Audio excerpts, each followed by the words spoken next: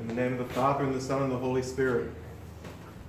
Today's epistle reading finds us hearing just at the beginning of the epistle of the Apostle Paul to the church in Galatia. The apostle had gone there in times previous, and he went there preaching the good news that Jesus is the Christ, and the Christ is God, therefore you may be saved. And then, as the apostle is wont to do, he goes elsewhere.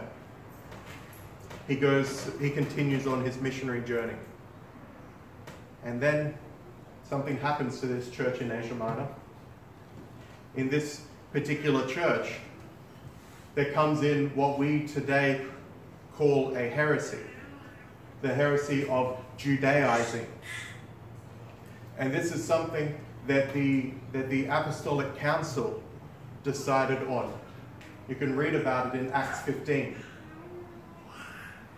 The council was about how is it that Gentiles may become part of the people of God, may become part of the Israel of God. How does this happen? Because for the Jews, there was a sequence. They were already part of the Mosaic covenant. They had already undergone circumcision, which is why you hear about circumcision in Acts 15. That's a case study for a broader question. So this is about how to become part of a covenant with God. And so for Jewish people, they had already become part of the Mosaic covenant, and then they became part of the new covenant. And this was through baptism. How then should Gentiles be received? This was the big question. How should Gentiles be received? How do Gentiles become part of this covenant? And the answer, and I hope I'm not spoiling anything, because I know you've all read Acts before. In Acts 15, they decided the Gentiles are clearly able to become part of this covenant directly. They don't need to become part of the Mosaic covenant before becoming part of the new covenant. They can be baptized without being circumcised. And that's how they become part of a covenant with God. That's why it's much, much greater than only a profession of faith. It's becoming part of God's people. But this was not the case this was not something that the church in Galatia had.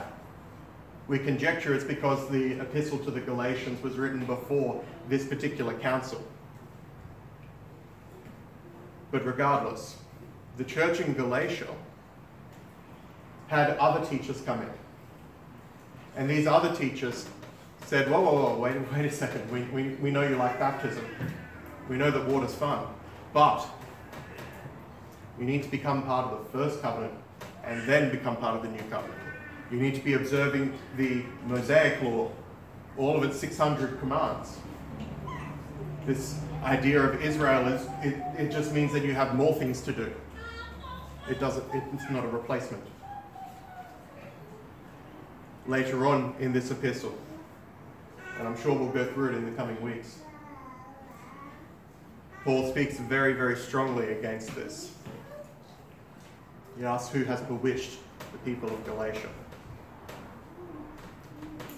And says in the strongest terms, this is a covenant of grace. You cannot earn this. There's nothing you can do to make this yours. This is about accepting a gift, not about quality or marks. And so we find the beginning of this epistle today, where the apostle recounts his own journey to the Christian faith. He didn't start off as a Christian. I suppose at that time very few people did. But he certainly didn't. where we come across Paul first in Acts is where he is holding the clothes for people who were throwing rocks at the first martyr of the church, one we know as Stephen. And it doesn't get better after that. He's not just an accomplice. He's not just a clothes hook. But he then goes on to participate in this himself. He then goes on to bring others who are following the path of the Nazarene, as we were sometimes called. We talked last week about his conversion on the road to Damascus, how this was so sudden and so shocking to both himself and everyone around him. It changed his life. But it didn't change all of him. You see, he was not entirely evil. He had great zeal, great passion to serve God as he understood him. And so what changed? What changed was not his zeal, was not his passion to follow God. What changed was that this zeal was directed correctly. This zeal was now channeled not in a path that was trying to be for God, but was actually against him. But with this sudden and sharp redirection, the apostle was brought to use this zeal for the sake of advancing the kingdom of heaven, for the sake of following the God that he had always tried to follow, and now he could do so fully as he was able. Many of us have come from various backgrounds. Some in other professions of Christian faith. Some from further outside that. What today's epistle teaches us is that our past is not irrelevant. It's not to be blackened from history. We are able to use the skills, the habits, the things that we have learned, and are not to just throw these out, these good habits, these good patterns, but that we are able to use these for God's glory. That we are able to take these things and baptize them and transfigure them. Perhaps we were studious before in learning about our subject of choice. And now we learn about divine knowledge, about true wisdom. Perhaps we enjoyed the gym previously, and we take lessons from that, of perseverance, about incremental gains.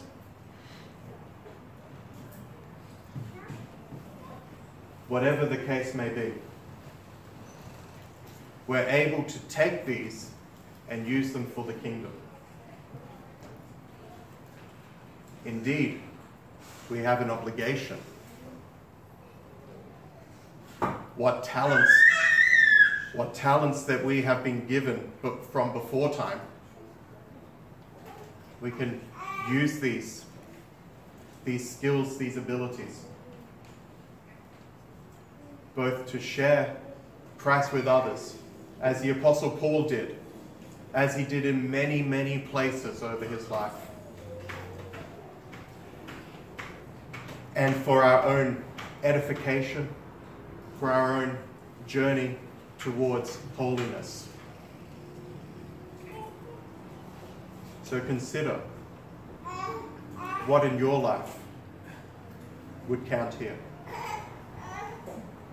What in your life can be used for glorifying Christ, whether in your life or through sharing with others? Either way, what in your life can be brought for his glory? Amen.